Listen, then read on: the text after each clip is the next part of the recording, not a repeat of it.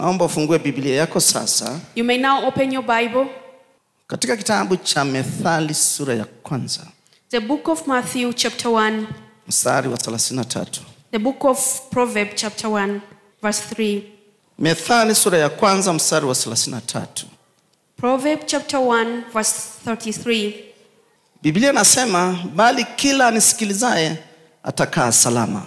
The Bible says whoever listens to me will be living safe. Naye atatulia bila kuogopa mabaya. And it will be easy without fearing anything. Mungu anajua yako mabaya duniani. God knows that there is bad things or harm in the world. Ziko changamoto mbalimbali duniani. There is some challenges under the sun. Lakini Biblia inasema But the Bible says kila anisikilizae. whoever listens to me. Hapa hajataja cheo cha mtu. He did not mention any position of a human being.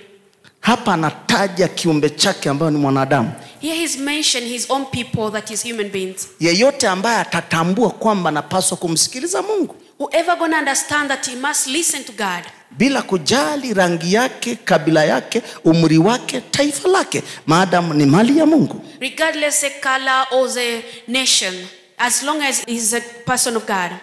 Kila anisikilizaye, Mungu anasema, whoever listens to me, God says, atakaa salama. will be safe. Maana yake duniani hakuna usalama. That means in the world there is no safety. Kuna magonjwa, There is sicknesses, kuna vita, there is battles, kuna njaa. there is hunger. Lakini kila atakayeamua kumsikiliza Mungu, Mungu anajiapisha kwamba atakaa salama. But whoever gonna decide to listen to God, God swear on himself, say that person will be safe. Magonjwa yanaweza yakapita na yakamaliza watu, lakini kila anayemsikiliza Mungu atakaa salama. Sickness can pass and finish people, but whoever gonna listen to God will be safe. Hallelujah. Hallelujah. Tuna mtu mmoja katika Biblia We have one person in the Bible ambaye anaitwa Isaka. that his name is Isaac. Wasomaji wa Biblia wanaelewa katika kitabu cha Mwanzo sura 26 kama sikosei. Bible readers understand this in the book of Genesis 26. Inasema kulikuwepo na njaa kama njaa ile ambayo ilikuwepo enzi ya Ibrahim. The Bible says there was a severe hunger like in the moment of Abraham's.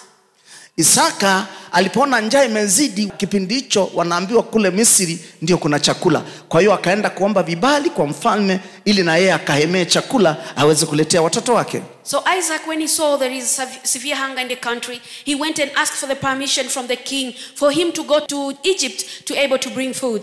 Biblia inasema akapata hicho kibali. The Bible says he got a favor Kwa from hiyo the ina king. maana kesho yake alikuwa anasafiri kwenda kuvuka mpaka aende nchi ya Misri. So that means on the following day he was going to cross the border to enter Egypt. Lengo kuna njaa na kule kuna chakula, ili akanunue chakula alete watoto wake. The purpose is there was hunger and he wanted to buy food to bring for his family. Biblia nasema The Bible says ilipofika usiku wakati amelala mtumishi wa Mungu Isaka, in the middle of the night when Isaac the servant of God was sleeping, Mungu akamtokea. God appeared to him Akamwambia, and he told him, kaa katika nchi hii, usiende huko, kaa hapa, panda mbegu nami nitakubariki. remain in the same country, do not go to Egypt, plant seeds and I will bless you. Biblia inasema alipokubali kutii, The Bible says when he was willing and obeyed, kumbuka kuna njaa, remember there was hunger, kumbuka kuna shida, remember there was trouble, lakini alipokubali kutii, but once he was willing to obey, Biblia inasema the Bible says mwaka huo akapata vipimo kila moja kwa 100 mpaka wale Wafilisti waliokuwa wanamzunguka wakamuonea wivu, wakamhusudu. on that year when he listened to God and planted the seed, the Bible said he got 1 to 60 and 1 to 100 until the people that were surrounding him began to be jealous. Ina maana Mungu anaposema, That means once God speaks, huwa na njia ya kumsaidia huyo mhusika. it comes with a way to help the particular person. Amina. Amen. Alipomwambia kaa katika nchi, na wakati tayari alikuwa anaenda kuhemea na kurudi, anamzuia. Maana yake Mungu alikuwa na njia mbadala. Na kutoka hapo hatuoni Isaka akisema ana njaa, bali tunakuja kuona matokeo baada ya kutii. We see when God spoke with Isaac and told him, stay on the same country, do everything as God instructed him, he did. We don't see Isaac saying again he's in hunger, but we see the outcome of the obedience. Kumbuka matamko haya. Remember today declaration. Ni maneno ya Mungu. Is the word of God. Ya kuwapa watoto wake au kanisa lake ufahamu wa kimungu. It's the word of God that comes to give God's children the awareness or the understanding of God. Ndio maana anasema kila anisikilizae atakaa salama. That's why he say everyone who gonna listen to me will be safe. Sema amina. Say amen. Maana yake jambo lote Mungu analokupa anakupa na ufahamu wa kuelewa uweze kushinda kuliko pale ambapo ulikuwa bado hujaelewa. That means anything that God tells you, it comes with awareness that gonna help you to understand and to overcome where you could not before. Amina. Amen. Watu wengi sana, a lot of people wanaompenda Mungu na walimpenda Mungu, that loves God and used to love God, na wakashinda kwenye maeneo mbalimbali ya sadaka, ya utoaji, wakashinda kabisa.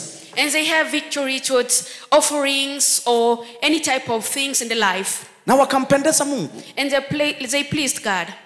Lakini baadhi yao wakashindwa kuyatii maagizo ya Mungu. But some of them, they failed to listen to the instruction of God. Ina maana wengine walishinda, wengine walishindwa. That means some of them, they hold the instruction and some of them, they did not. Watu wengi sana, a lot of people, wanataka kukaa miaka mingi, they want to live long life, wanataka kuishi vizuri, they want to live good life, lakini hawataki kuitii sauti ya Mungu. but they don't want to obey the voice of God. Mungu huyu aliyoko juu mbinguni, The God who is in heaven, gharama yake, his cost ni kumsikiliza. is only to listen. Ukimsikiliza, And once you listen to him, anasema utakaa salama. he says you'll be safe. Anasema kila anisikilizae. He say whoever gonna listen to me. Maanake Mungu anatamani aseme na mtu. That means God wish to speak to someone. Hata sasa napoongea na wewe, matamko ya leo Mungu atasema na wewe. Even today declaration, God gonna talk to you. Na Mungu anaposema na wewe, and once God is talking to you, anaachilia maarifa yake ndani ya ufahamu wako. he gonna release knowledge in your own awareness. Hallelujah. Hallelujah. Kitabu cha Kumbukumbu la Torati sura 30. The book of Deuteronomy chapter 30. Na mstari ule wa 11. Verse 11. Mwanzo tukasoma mpaka hapo 12. Anasema, kwa maana maagizo haya ni kuagizayo leo si mazito mno kwako, wala si mbali, si mbinguni hata useme ni nani atakayepanda mbinguni atuletee na atuambie tusikie tupate kuyafanya, wala si ng'ambo ya pili ya bahari hata useme ni nani atakayevuka bahari akatuletee aje atuambie tusikie tupate kuyafanya. Lakini neno hili li karibu nawe sana katika kinywa chako na moyo wako upate kulifanya. Amina. Amen. Sasa ukisoma ule mstari wa 19, as you read verse 19, anasema nashuhudia mbingu na nchi juu yenu hivi leo kuwa nimekuwekea mbele yako uzima na mauti, baraka na laana. Basi chagua uzima. Kwa nini chagua uzima? Ili uwe hai wewe na uzao wako. Anasema kumpenda Bwana Mungu wako, kuitii sauti yake, kushikamana naye, kwani hiyo ndio uzima wako na wingi wa siku zako, upate kukaa katika nchi Bwana aliyowapia baba zako Ibrahim, Isaka na Yakobo kuwa atawapa. Amina. Amen. Mungu mbinguni anahangaika sana namna ya kumpata mwanadamu atakayemsikiliza. God in heaven, he's looking forward on how to capture a human being that's gonna listen to him. Wanadamu chini ya jua, Human being under the sun, wanahangaika sana kuangalia matatizo yao. they struggle on focusing on their troubles. Mungu mbinguni, God in heaven, anajua watu wana matatizo, wana mateso, wana njaa, wana vifungo. God knows that people have troubles, have curse, and have troubles in their lives. Lakini anaangalia nani atakayemsikiliza, nani atakayemtafuta amsikilize, amsikizishe sauti yake. But he's looking to see who gonna listen to him for him to talk to that person. Hallelujah. Hallelujah. Maana anasema nimekuwekea mbele yako uzima na laana, baraka na mauti.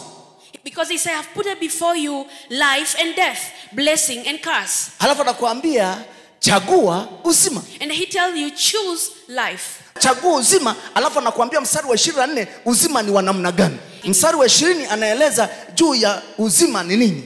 20 he explained about life, what is the meaning. Anasema kumpenda Bwana Mungu wako. He says to love your Lord God. Kuitii sauti yake. To obey his voice. Na kushikamana naye. And to hold him.